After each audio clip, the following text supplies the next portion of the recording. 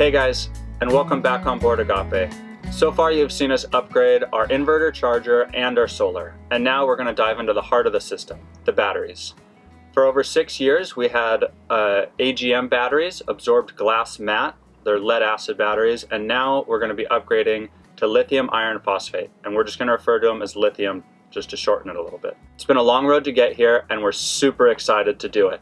But before, we just want to sit down and talk a little bit about the decision making behind it and what brought us to finally choose to go ahead and move forward with the lithium batteries.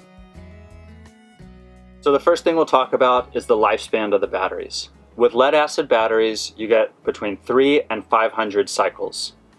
With lithium, you get 3,000 to 5,000 cycles, or roughly 10 times as much. But first, what's a cycle?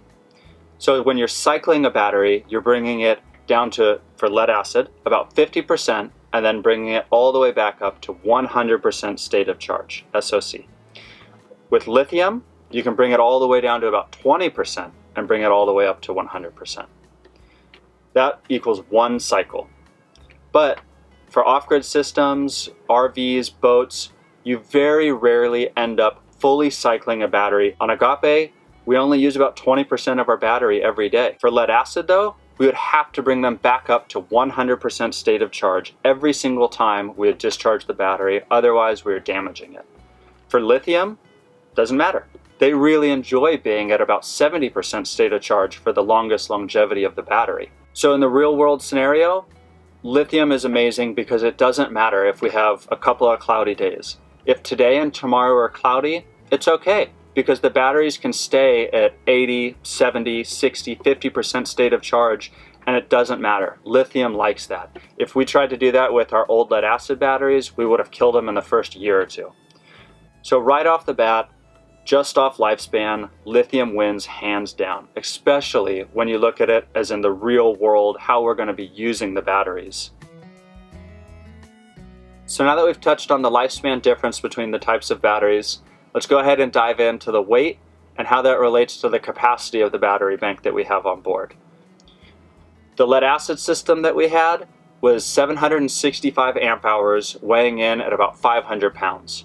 Whereas the upgraded lithium system will be a 500 amp hour system, weighing in at only 133 pounds. So almost 400 pounds lighter by just switching to lithium versus replacing our old AGMs. But you might be thinking, but you're switching from 765 amp hours down to 500 amp hours. But it's not really the case, because when you look at the usable capacity of a lead acid battery, it's only 50%, whereas the Xantrex lithium batteries, we can use the full 500 amp hours. So we're almost getting a third more usable amp hours by switching to the lithium batteries and saving 400 pounds. So now that we've talked about the advantages of lithium in lifespan, weight, and capacity, we'll touch on the advantages in their charging profiles. Again, if you're in an off-grid RV or on a boat, charging is key. You want to be able to charge your batteries as quickly as possible when you have the surplus of energy.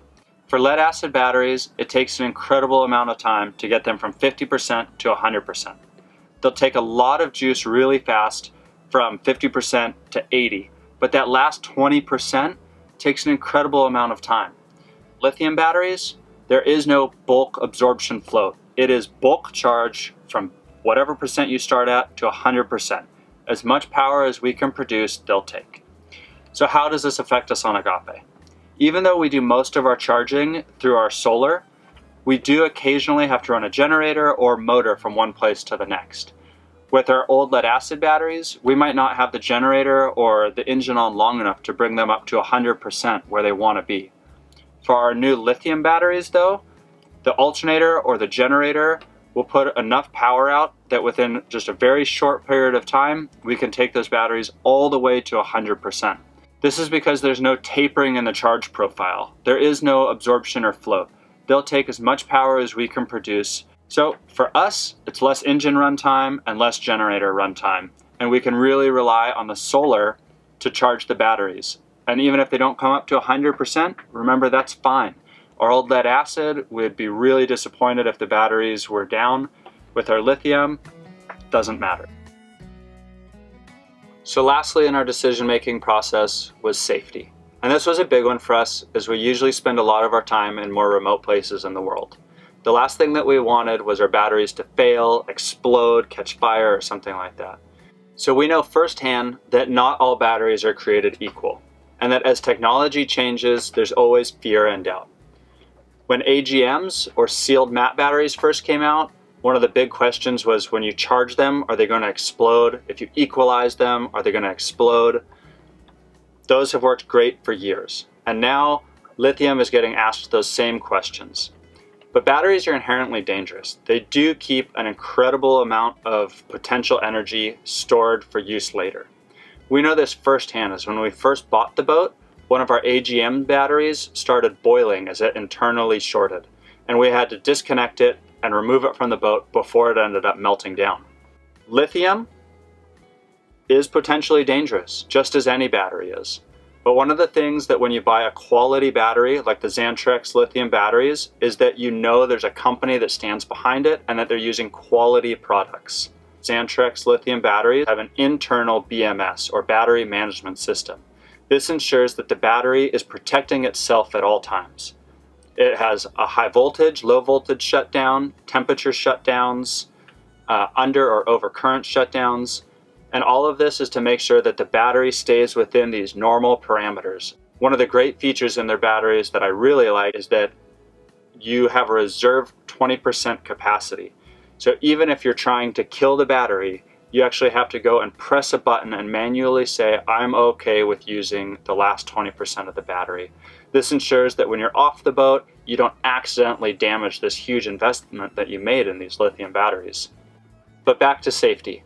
Anytime that you're changing battery chemistry, it's important to make sure that all of your charging or discharging systems are compatible with that type of battery. This is especially important for lithium, as you don't want to overcharge them. The lead acid batteries are a little bit more robust in that you can charge them into 15 volts and they're probably going to be okay. Lithium, however, you want to make sure that you stay within the charge voltage parameters. So one of the last things to talk about is the price. And I think a lot of us get hung up when we initially see the price tag of a lithium bank versus the lead acid bank. Yes, it's more.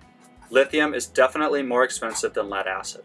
But when you start to calculate the numbers and the lifespan of these batteries and how it affects your lifestyle on the boat or RV, I think you're going to find that it's worth it. First, at the lifespan end, you're looking at about 3 sets of lead acid batteries for every 1 set of lithium that you're going to buy. And when you actually price that out, it's not too far off.